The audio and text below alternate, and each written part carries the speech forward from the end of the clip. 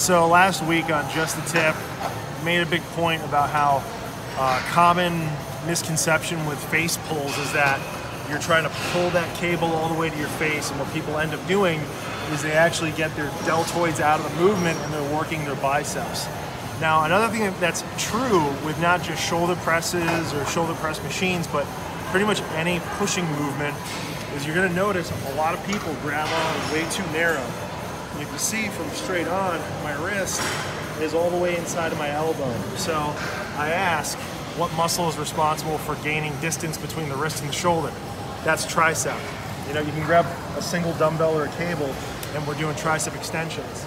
So if you're doing a pushing movement, you gotta make sure that wrist clears the elbow. So that way you're bypassing your tricep and your elbow can drop down below your shoulder. So this way your deltoids have to pull that far end of your humerus bone up above your shoulder. The other thing that we notice, and this is where you have to listen to the design of the machine, this angle on the bench is not a design flaw. The reason it's there is because, as you see, this machine circumvents also going this way.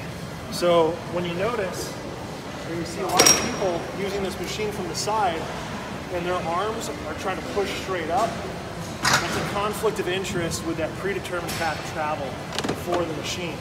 So make sure that your elbow gets up. So this way, you're actually pushing with tension on your delts, and you're also freeing up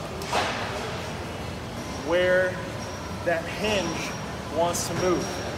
So instead of having everything bunched up and trying to push with a conflict for how your joints are, right, and having to try and drive straight upwards, this right here, this is a big gallop, right? It doesn't matter how much weight I pile on this machine or how much I try to get my traps to pull these bars around, I'm still not working my delts.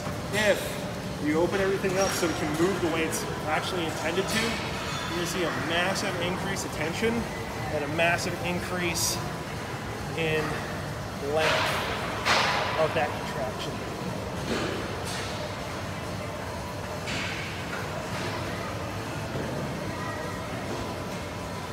So, those are machine shoulder presses. It's just the tip.